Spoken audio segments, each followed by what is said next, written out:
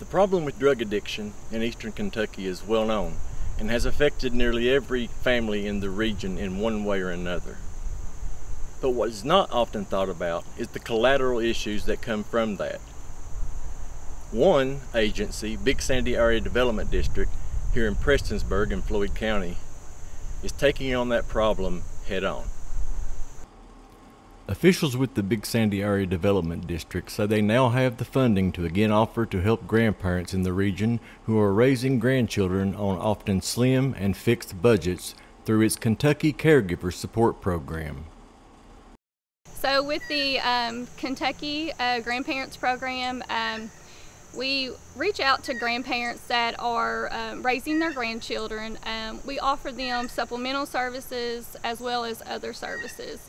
We also can reach out to the community and offer services there as well. Within that program, there is a piece for grandparents raising grandchildren.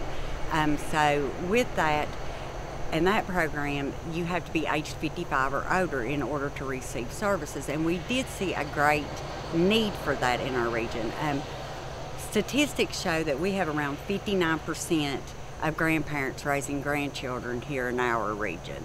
So we wanted to be able to offer programs that were specific to grandparents, and Kentucky Caregiver does just that. Do you worry about having enough money to last throughout retirement?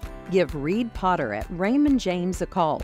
Reed has 26 years experience helping folks enjoy their best life in their retirement years.